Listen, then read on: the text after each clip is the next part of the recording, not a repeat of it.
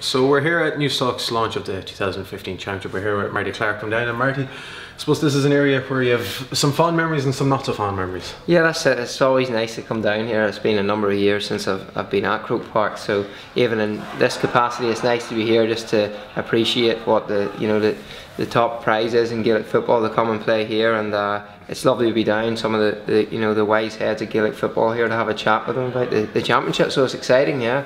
Since you've come back from Australia with your second term in the AFL, how have you found, just in general terms, just settling back into Ireland? Obviously, you can see you have a fairly good colour from being over there. It's a different lifestyle over here. Yeah, it is. It's taken me quite a while. Also, I got married and we had a little one in that time as well. So there was a few more added sort of life events that happened as well as moving over. But it's been all positive. It's been great, and I'm looking forward now to the long evenings and championship football. Ulster itself seems to, with the opening 2 weeks, seems to be very positive football. There's been two very good games. I know now Down are coming up against Derry in a few weeks' time, but Down seem to be in, with no disrespect to the other teams, they certainly seem to be in the tougher half of the draw. Yeah, there does seem to be that divide, but it's too hard to call.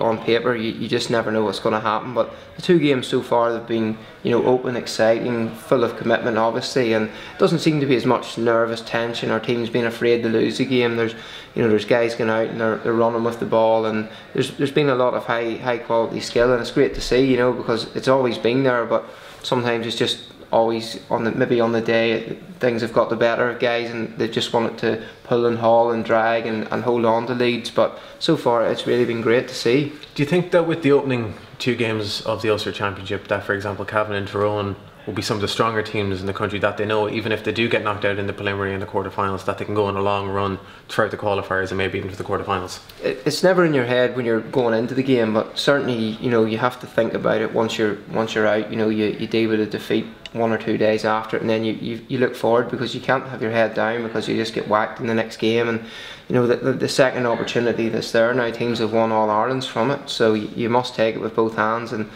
if you can take positives out of the performance, which both Tyrone and Cavan certainly will be able to do, they'll be able to maybe go long into the summer. I know as well Down are playing in a few weeks, but we won't expect to see you on the pitch. When can we expect to see you back in the red and black? If you fancy coming down to the Down Division 2 game, you can come watch me down there. But I've played a few club games, which I didn't think I would have done by this stage, and I'm feeling stronger every game, and my fitness is progressing well. But it's a massive ask to come back in, given the training that's been done and how well the Down boys are going, and it's definitely not going to happen at this stage.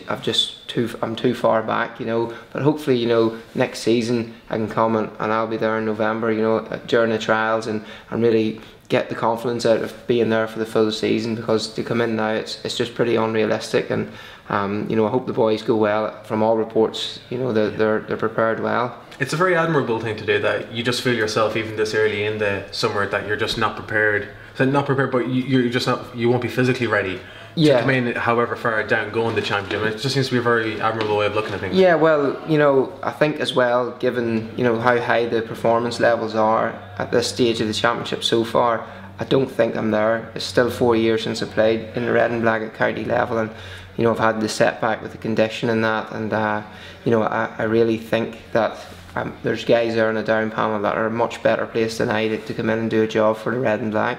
It isn't a condition that many people will be familiar with, but are you very confident of being back next year in the red and black? Do you think that once you get your physical level back up, that you'll be okay to go? I think so, even though it can be a complicated condition and there's not a whole lot known about it. The biggest thing for me is I'm just replacing something that my body isn't making. So thankfully there's a tablet you can take every day. I take 2 doses, and so far it's been working. But I haven't played a championship game. I haven't played at that highest level, but I'm thinking if I build up slowly, there's no reason why I shouldn't be able to get back.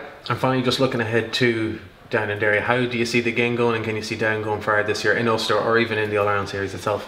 Yeah, I can. Down always have the ability to hit big scores. This season Jim McCorry's come in, and I think he's added a resilience to the team, whereas in the league a few games down we're losing by a few points and they've come back to win, and that kind of didn't happen for Down football for too long. If you're losing by 4 or 5 at half time, you were no chance. So I think that they could pinch a few games off the back of that newfound resilience, and you know, if things work out, they can get to the last 8. That's for sure.